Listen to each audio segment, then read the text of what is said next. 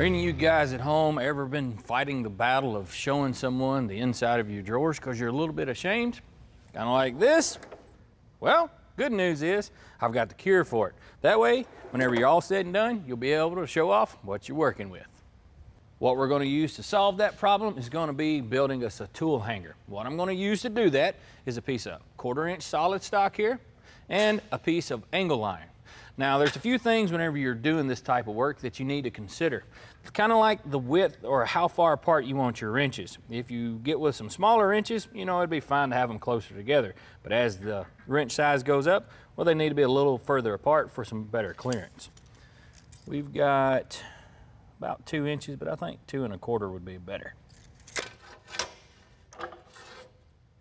All right, we're pretty much ready to start making our marks so that we can hang our hooks. Now, what we're planning to hang from all those is 7mm wrenches all the way to 20. So that means we need 14 of them. Now, to do that, you could use a tape measure, but I have to say sometimes math can be a little bit complicated whenever you start doing it in 2 1/4 increments, kind of like that. So to simplify things, I made me a cool little piece of aluminum. That's the exact width of that. And all you got to do is lay it up there, make your mark, and move it back. Make another mark, and so on.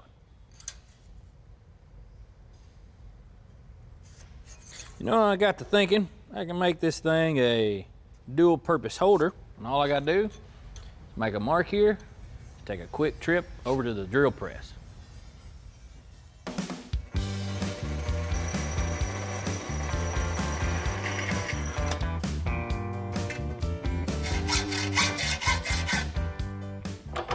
Okay, now we need to cut us 14 hooks. I'm going to use this 1/4 inch rod and cut these at 4 inches apiece.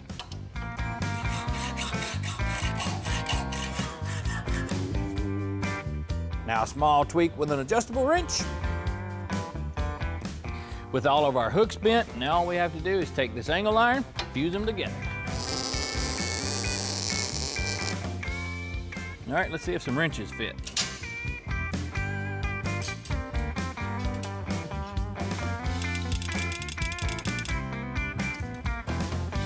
With this fancy little giddy up right here, you get to clean up your drawers and show off your tool, no matter how big or how small. Now them holes I drilled in earlier, check this out. You got a place to put your screwdriver.